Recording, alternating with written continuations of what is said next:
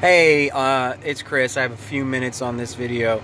I just did a big video about like political stuff or whatever, but I forgot something, and it wouldn't have been appropriate in that context, but it is appropriate in general, and I want to talk about it because it's serious.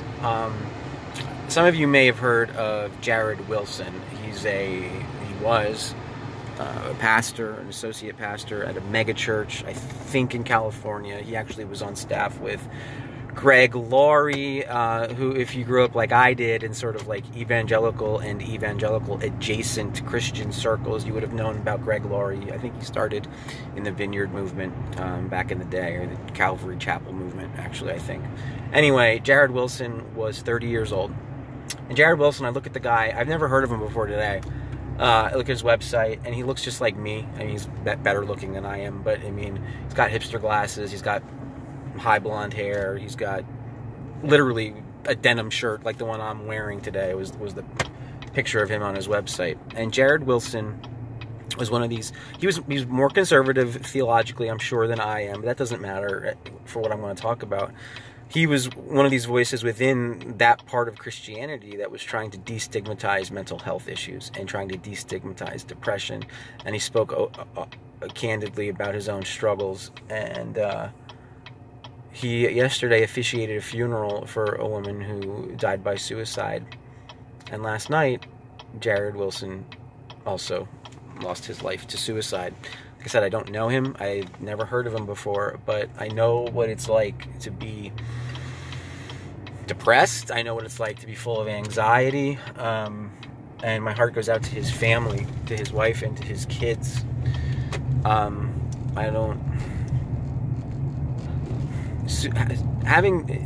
Battling depression and anxiety and other things, suicidal ideation and all that stuff is hard enough. And then you go and become a pastor. And I gotta tell you, as a pastor, we get beat up.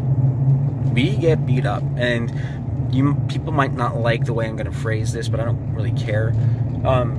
Pastors, I guess, and consultants are the only jobs in the world, and I'm sure other religious professionals too, this is not just a Christian problem, okay, are the only professionals in the world who go and get trained and spend a lot of money and a lot of time and a lot of reading and a lot of education to get trained to do a job, to then be told how terrible we are at our job by people who are rank amateurs at what we do. And that's not a judgment or a criticism of anybody's faith or conviction or sincerity, but there's something really to that. Anyway, when you're a pastor, everybody in the congregation can feel like they're your boss, and you can be made to feel that way.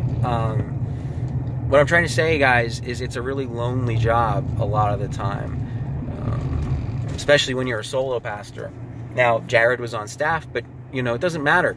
Suicidal ideation and these things, these aren't decisions made by rational minds and healthy minds. I don't care who you are or what you do for a living. If you're struggling, please reach out. This is National Suicide Awareness and Prevention Month. We're going to be doing a job in October on the food truck dedicated toward helping end suicide, or helping raise awareness about suicides, because we need to destigmatize it in all areas of life. And my heart is broken for Jarrid and for his family, and I see a lot of myself in him, and that's hard too, right? So my prayers, and I do mean my prayers, are with his family and with everybody who's struggling. And I don't know what else to say, but be good to each other.